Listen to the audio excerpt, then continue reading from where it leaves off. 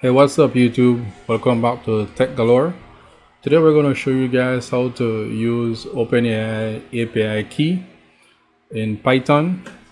So we're going to create a small little program, a small chatbot in Python, and we will be utilizing the API key to communicate with ChatGPT. So let's go ahead and create our project.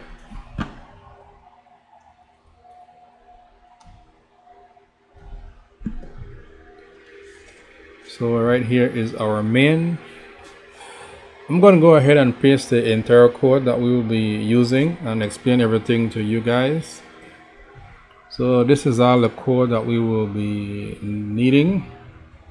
Right here is a module that we will be importing, the OpenAI, which allows us to interact with the OpenAI API. And right here is our API key. Now, where can we find our API key? We need to log into our OpenAI account. Under the profile section, right here you can find user API key. So in order to get a new API key, we need to go here, create new secret key. You can just type test, just for test purpose. Create user key. A key is generated. Once the key is generated, you need to copy this key and paste it somewhere that only you have access to, because after you click done, you will not be able to go back and view the key. So you can click done. So once you get your key, you can go ahead and paste that key right in here. So let's go ahead and talk about our function, or our function section. So pretty much the def chat underscore with GPT, this defines a function that takes a single argument prompt, which is the user input, and the response equal OpenAI chat completion part. This line sends the user prompt to the OpenAI and requests a response using ChatGPT-4 model, and the model is just GPT-4. We specify the model that we will be using. Here, the message with the role user context prompt. This prompt is formatted as a message with the role user. The return response.choice. This extracts the response text from the choice and remove any leading or trailing white space. Let's take a look at our main. The if underscore name underscore equal underscore main. This ensures that the following code only runs if the script is executed directly, not if it's imported as a module. The print welcome to the OpenAI chatbot. This pretty much prints a welcome message. The while true section starts an infinite loop to keep the chatbot running. The user underscore input equal input. This part prompts the user for input. If user underscore input dot lower, checks if the user wants to end the conversation. The print chatbot goodbye prints a goodbye message if the user wants to quit. So if the user wants to quit, the user just needs to type quit, exit, or bye. The break exit the loop and ends the program. Your response equal chat calls the chat with GPT function to get the response from GPT. The print pretty much just prints the response from the GPT.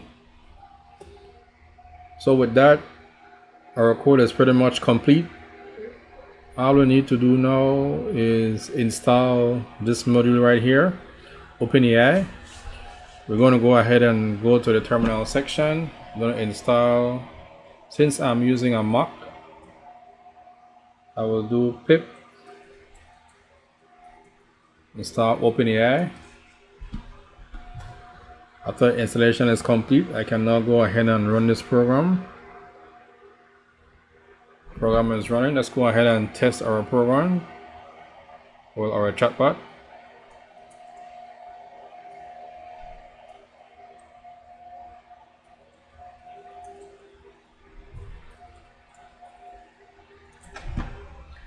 Okay, we seem to have an error here. It says that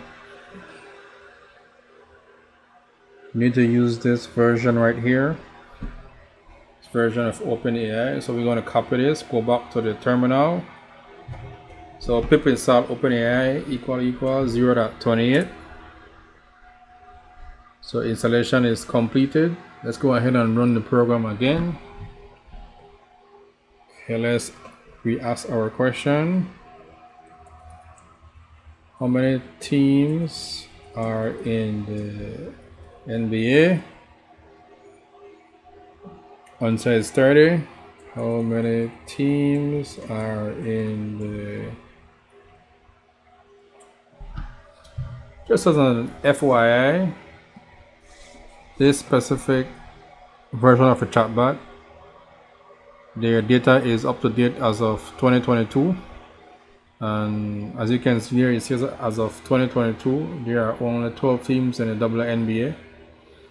So now it seems like our chatbot is working fine with no issues.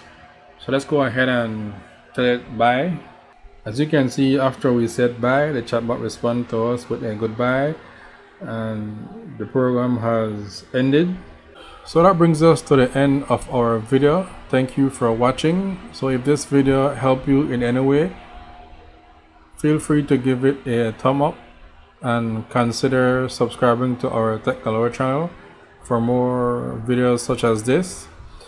If you have any video suggestions, feel free to drop them down below in the comment section, and don't forget to hit the bell icon to stay updated with our latest content.